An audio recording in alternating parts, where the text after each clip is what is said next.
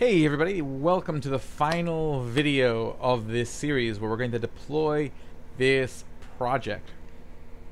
One thing I will do is after I'm done deploying this is that I'll go back and make a secondary front end using React just because why not. So essentially I'll do the same thing with React. So this video series will continue on, and maybe even after that I'll do it with Svelte or Angular just to, why not. I have the API built, so all I have to do is just make another front plate. That's separately deployed. Easy peasy. So first let's just work on deploying this app. So we've built it, it's set.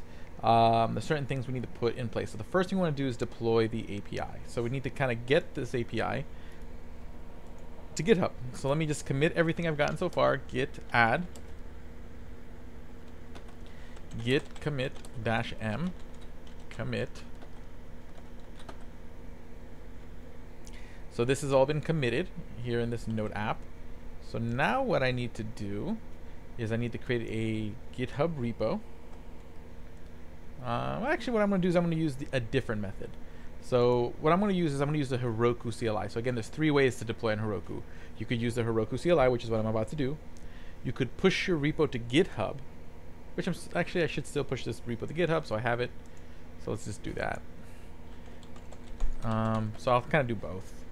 I'm going to push the repo to GitHub, but I'm still going to deploy using the Heroku CLI. So I'm going to make a new repo. I'm going to call this my Notes app backend. Okay, and create repository. Okay, and then I'm going to copy this line here. That's going to add the remote repository to my project. So paste, like, adds it. And we can see that the remote was added because if I type in git remote, I see origin. That's GitHub.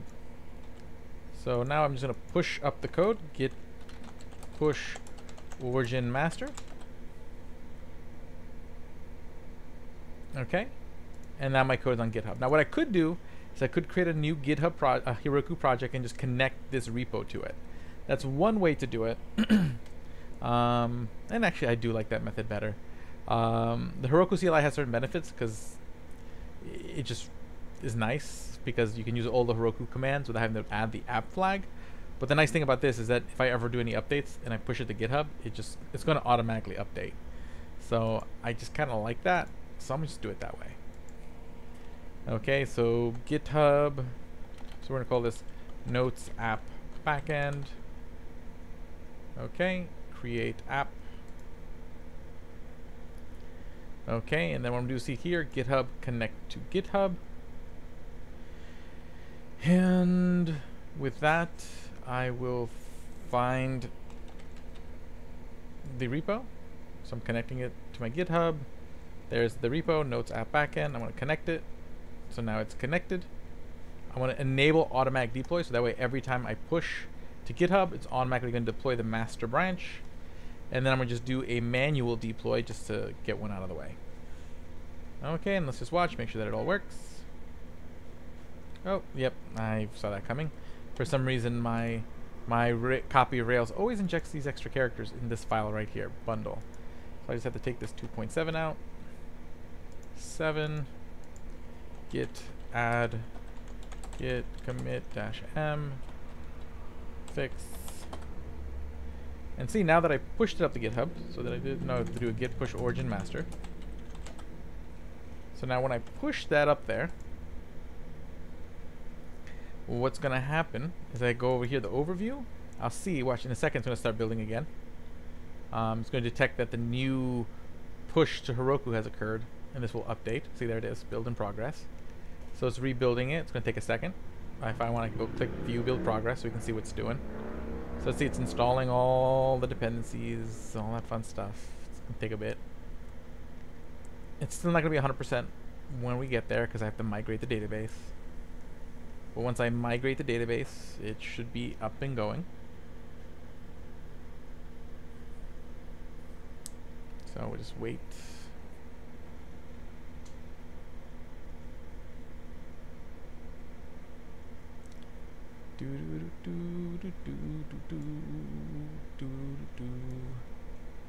Rails app, removing bundler, warning, no proc, that's fine. Looks like it's just about done. Notes app back in Heroku. Good. Okay, so that's finished.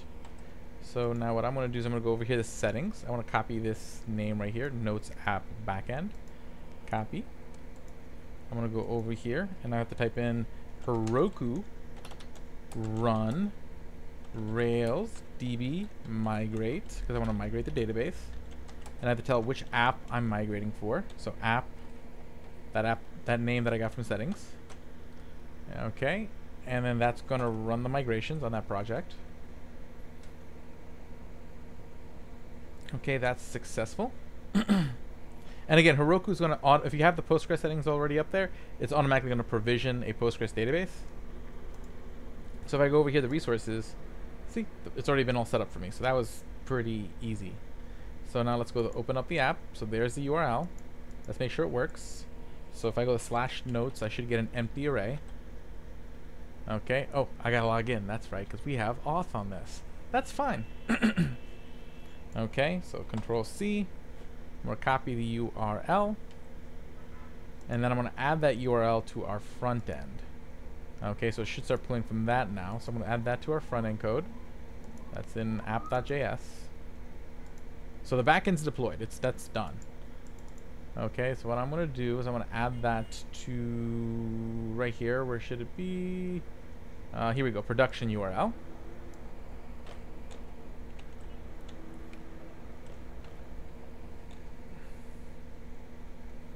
Okay, and that hopefully should work. We'll find out in a second. I have a feeling there's always like a little problem if it's HTTP, HTTPS, so I might have to alter that.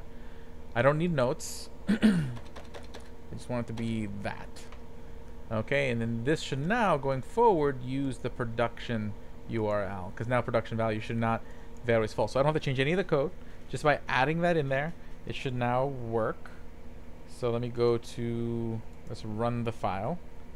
So let's open in the containing, again, I don't want to open it with live server because of that issue we had before. So I'm going to open it in the browser with Chrome. Okay, so right now I should not be able to log in because there's no users yet. Alex Merced, Pineapple, error logging. And now that I think about it, there's still one more thing we need to do. We have to create our environmental variable for the secret key for decoding tokens. So I'm gonna go over here to the config vars. So we see all here, like there's our database URL, Rails, log, secret key base. And you know, you can even actually just double use this variable for your secret, but if I remember right, we have this variable named secret. Let me just double check. Go back to our back end for a moment, and that was in our .env. Secret was pickles. Okay, I'm gonna put something in there, so I'm gonna pause this. You won't know what it is. It doesn't matter. Okay. Okay, so I've added that, and so I've changed the secret config var. So now I should be able to create a new user. I'm just gonna give it a second for that server to restart. So let me create a new user, Alex Merced, Pineapple. Sign up successful, so that's a good sign. And now I'm going to type in Alex Merced, Pineapple. So I should probably fix this so that form clears out afterwards, but I'll come back to that. And there we go. Cool. Let's see if I can make a new note. So breakfast. Create a note. And it works. Can I delete the note? Yes, I can. Let's make it lunch. Works. And let's update it and change it to brunch. And it updates the brunch. So, and can I log? And let's see if I refresh the page. Do I stay logged in? Yes, I do. Now, if I log out, I'm logged out. And do I stay logged out? And I do. So it works. Okay, so this application works. I am going to fix that form thing on the create user form real quick, and then we'll deploy it. But otherwise, we are good on the front end as well.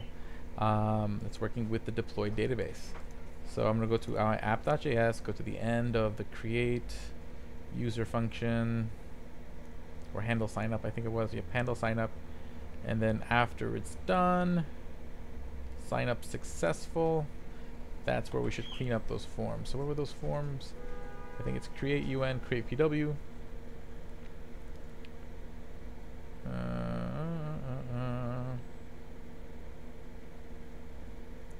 Okay, so this dot create UN equals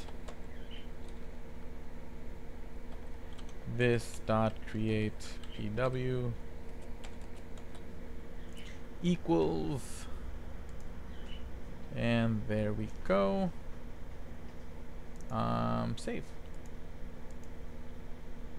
Okay, so that should do that now. So let's go try it out real quick. Refresh. So let's do Alex Merced 2 and a password.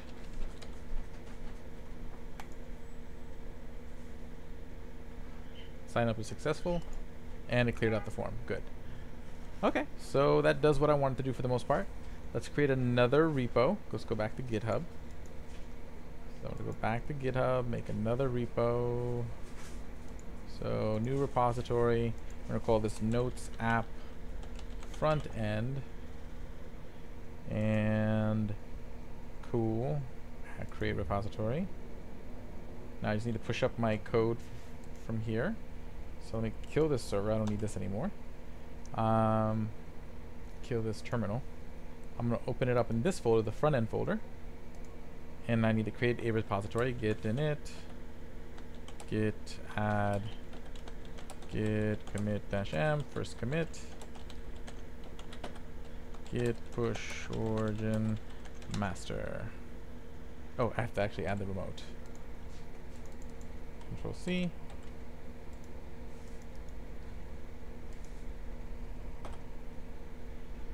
Okay, git push origin master. So now it's pushed up to GitHub. Yay! Okay, notes app front end, and then what I'm gonna do is go to Netlify. Then we go to netlify.com.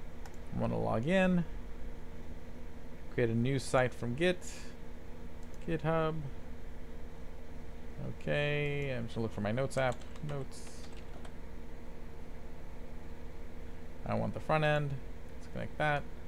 That's all good. That will deploy. And there we go. And now this is deployed online. So I should be able, and again, it's already connected to my Heroku database before, so I should be able to use the password I used in before. And there we go, it works. Okay, cheese.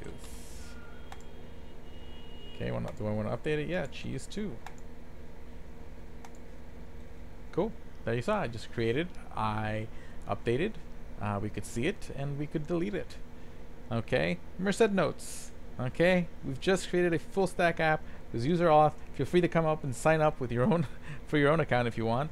And yeah, have a great day and enjoy. And yeah, that concludes this build. We did it. We built the front end. We built the back end. We've added auth.